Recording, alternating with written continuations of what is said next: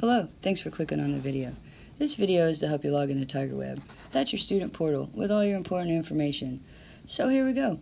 As you can see, I'm on our main website, and that's ChattanoogaaState.edu. I'm going to come right over here and click on the Tiger paw. That's going to get me into TigerWeb. And depending on what device you are using, you may have an image that looks like here with a super cool tiger. And then you're going to come on up. You may scroll up or down, again, depending on that device. And you're going to click here to log in using your campus email address. So your campus email address is going to be your Tiger ID. So this is Joe Tiger. So that's jtiger at my.chattanoogastate.edu.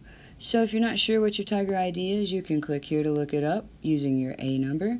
And then if you've forgotten your password, you can also click here to reset it.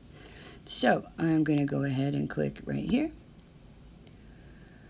So I have two accounts that I'm working with. On jtiger, that's the username, my Tiger ID. Yours will be like a version of your first initial, your middle initial. You may even have a number after your last name. So make sure you use your Tiger ID. And again, the previous page, you can look it up if you don't know. And then at my.chattanoogastate.edu. So I'm going to click that one.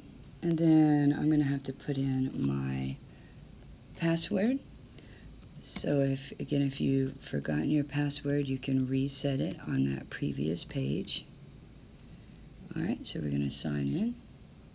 Then I do want to stay signed in. Alright, as you look here, it's got a welcome, Joe Tiger. There's my ID, there's my A number. You can scroll down if there were any alerts, you could see it here.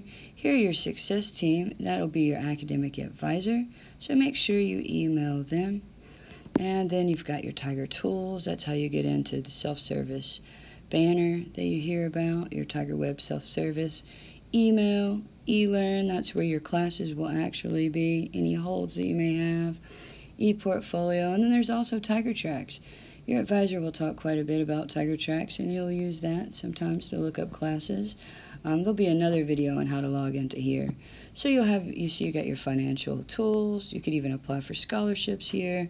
So again, TigerWeb is your student portal. You got other resources.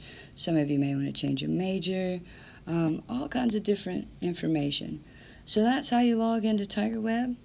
And I'm really happy for you. If you have any trouble, just reach out to your advisor. You can also reach out to Enrollment Services.